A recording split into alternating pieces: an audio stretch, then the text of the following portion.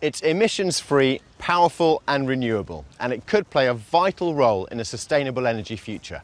First developed in Persia and China, people have been using windmills to pump water and crush grain for thousands of years. And today, technology allows us to harness the wind to create electricity.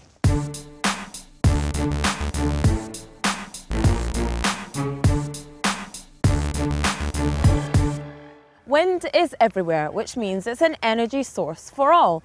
Sure, there have been some questions about its cost, its efficiency and its reliability, but with some companies looking to build wind farms without government subsidies, what do they know that we don't?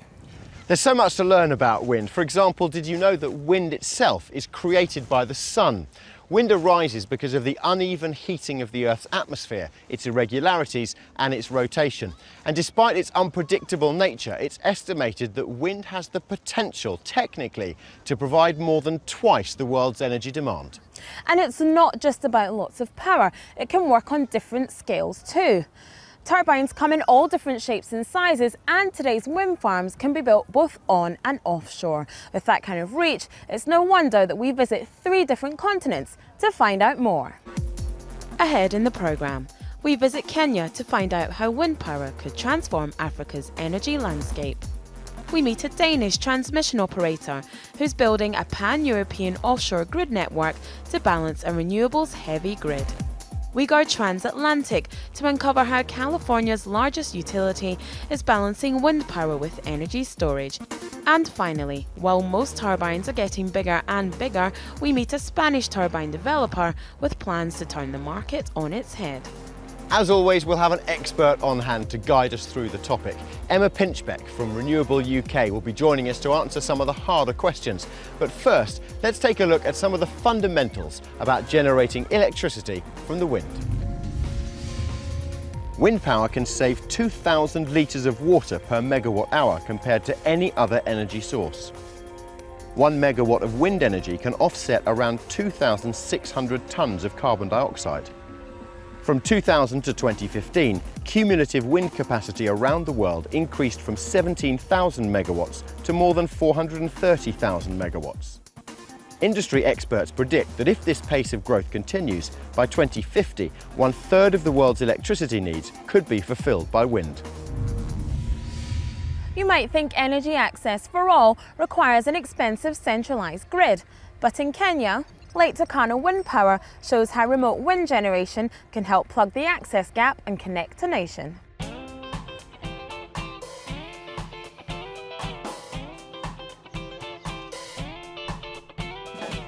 Kenya's largest wind farm will provide sustainable power to 2 million of the country's homes and help support the government's goal of universal electricity access by 2020. There are many special things about the Lake Turkana wind power project. One is it is the largest wind farm in Africa. It has 365 turbines. We are hoping to soon see the transmission line completed so that Kenya will be able to benefit from this cheap source of power. The line will connect the Great Rift Valley region to the rest of Kenya, where only 55% of homes have grid access to electricity.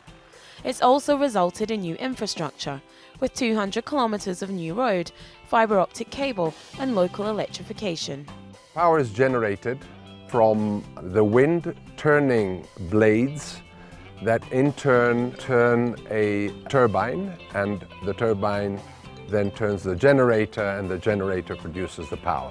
And the big advantage of wind power is that there is no fuel consumption. The wind force at Lake Turkana is amongst the most powerful on the planet. Taking advantage of it will reduce Kenya's dependence on fuel imports. We get a constant wind that allows us to have a yield on our installed capacity, which is called load factor, of about 62%.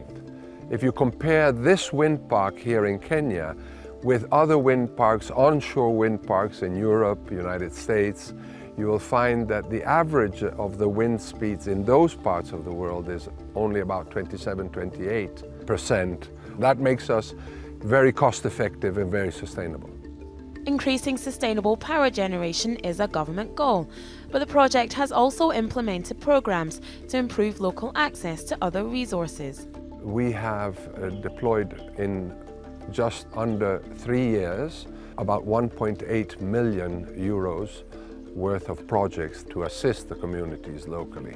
The discovery of high-quality wind sites across the country will play a major role in expanding Kenya's generation capacity. Wind power matters to Kenya because Kenya has an incredible resource in wind. Kenya could rely on having up to 10 to 12,000 megawatts of wind in the future. Lake Turkana wind power shows us a new model for growth, bypassing the need for conventional network developments. It has put Kenya on the map of the renewable energy from wind perspective. It will increase investment in Kenya. There's a lot of interest. There are many wind farms that are in preparation and in development right now. So I think Lake Turkana wind power has opened a new source of investment for Kenya, for foreign investment as well as local investment, and it's a great opportunity. Kenya is already the world leader in terms of solar power systems installed per capita. This new wind capacity is accelerating its progress even further towards a sustainable energy future. Emma Pinchbeck is Executive Director of Renewable UK. She was previously Head of Climate Change and Energy at WWF UK. She worked on the Paris Agreement, the international treaty to address climate change. And prior to that, she worked in consultancy across the energy and financial sectors, as well as at the Sustainable Energy Association.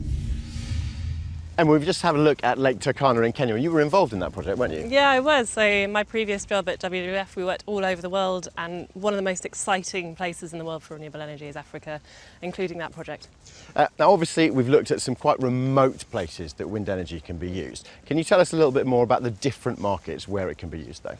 Yeah, so it's growing all over the world at the moment, and the biggest markets are perhaps where you'd expect, so in the UK and in Northern Europe, but also in the US and in China, and increasingly in places like Chile and Brazil.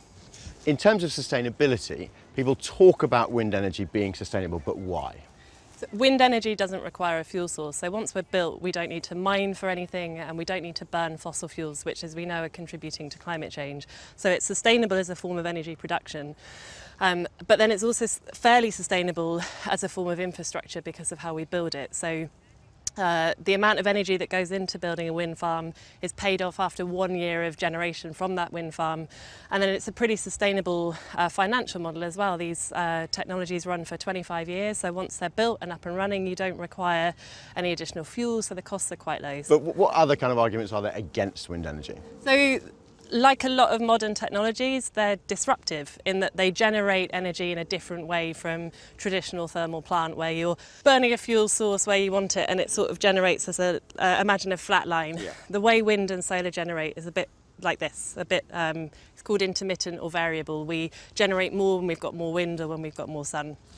And that has been talked about as problematic if you're plugging these technologies into grids which are used to managing technology that goes like this. So that has been an argument against producing volumes of wind or solar on systems, but that's changing too. So the advent of storage technology, smart systems, things like big data and artificial intelligence are all helping us integrate more modern energy technologies onto old-fashioned grids. Well, as you can see, there are a lot of common misconceptions about wind energy, but there's one myth which can easily be dispelled. You thought you knew? Think again. Myth: wind turbines are really noisy. Fact: early wind turbines were fairly loud, but new designs are quieter. Noise from turbines is a common complaint by opponents of wind power, but modern turbines have thinner blade designs and aerodynamic blade tips to minimise noise. Most wind farms are sited 1,000 metres from the nearest home. Measurements show that at a distance of 300 metres, noise from an average turbine will hit 43 decibels. Most refrigerators have a background hum that hits 40 decibels, suggesting turbine noise will be lost amongst background noise. Offshore wind is really taking off, but expanding farms is pointless if national grids can't absorb the power. In Denmark, one operator has a vision of bringing wind farms and nations together through a pan-European network. The North Sea experiences enough wind to power the whole of Europe, but getting that energy to land is an issue. Energynet is constructing a future where wind power can be transported and even traded as required. Energynet is a transmission system operator in Denmark. That means we own and operate the high voltage grid. Large-scale wind means that sometimes we have more than wind we can use in a country.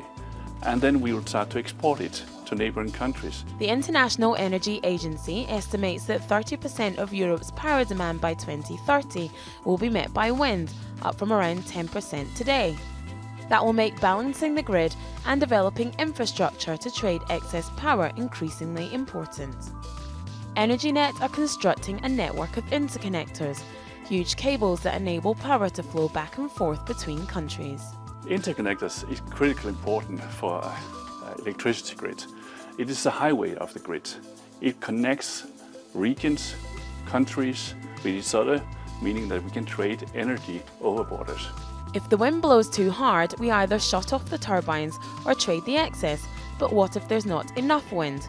According to Energynet, interconnectors might be the answer. When we have too much energy, we just export, and when we need energy, we reverse the flow. So the countries are able, with good interconnectors, to back each other up. Without interconnectors, each country needs to have reserves within the borders. Now, with interconnectors, we can share reserves in a bigger geographical area. While Denmark already has energy links to Norway, Germany and Sweden and is building them to the UK and Netherlands, Energynet has an incredible vision for the future. The North Sea Wind Power Hub is the creation of an artificial island where you add on hundreds of thousands of wind turbines supplying up to 70 to 100 million Europeans with green energy out in the middle of the North Sea. The genius about the artificial island is that you could set up a lot of wind turbines offshore, out of sight, but still you use nearshore technologies which are cheaper, and this will lower the price of the green transition. And then you should also imagine the artificial island and the interconnectors as a spider web, making it possible to send the energy to different countries and not only to one country. And then you can always send your energy where it's needed and where you can get the better prices. Economies of scale drive prices down, and a hub in the North Sea could provide a power conduit and support for thousands more wind farms. This is why we call the North Sea Wind Power Hub the energy sector's Apollo moon landing. It's a very ambitious project. The goal for the hub is, of course, to make sure that we're able to supply the Europeans with green energy in the future. It's an ambitious goal and one that will need a lot of support from partners, but a North Sea wind hub has the potential to revolutionise the economics of offshore wind in the region. Thinking about the scale of power generation with wind, how much electricity currently is generated by wind? So at the moment worldwide we've got about 500 gigawatts, and by 2021 we're looking to get to over 800, which tells you about the scale of the sector and how quickly we're ramping up. In developed markets like the UK, we're doing anything between 10 and 25% of the energy mix, and I don't think people know just how big we are already. And you mentioned the energy mix, so thinking about the sustainable energy mix in the context of decarbonisation and the roadmap to 2050, tell us about that. So we need to decarbonise lots of different areas of the economy to get to 2050, and that includes everything from agriculture to aviation emissions to how we use energy. And so renewable energy forms, particularly wind, are going to be incredibly helpful to us getting there. There's no one single solution, but about 65% of our emissions today come from the energy sector. So a renewable energy technology can help solve that problem. If it's going to become more and more important, how can we make the wind generation industry more competitive? So it's not a mystery, this. It's like any form of new energy infrastructure. We need three things. We need a long-term, stable government and policy framework so you can plan ahead and you can see what's coming down the road. That helps bring investment forward, which is the second thing you need. You need a supportive market, supportive finance and procurement regime. And the last and most important thing in wind, which is such a new technology, is technology development. So we're anticipating, for example, still building bigger turbines. What advances have been made when trying to deal with the unpredictability of wind? So firstly, I'd say wind isn't unpredictable, it's just different to what we're used to when it comes to managing the electricity grid. We're producing electricity about 80% of the time with most of our turbines, and the new ones are so sensitive they'll tip over in a breeze. So the idea that we need a lot of wind to generate is a bit of a myth. However, we are innovating all the time to make that even better, and when you've got a technology that depends on the weather, you really want the best data that you can get. Thanks, Emma. Lots more from Emma coming up later in the show. Join us after the break. We'll find out how storage can transform wind power and how smaller can be better for community power. Still watching? Perfect. Click here to watch another great video from CNBC International. Oh, and don't forget to subscribe. Thanks for watching.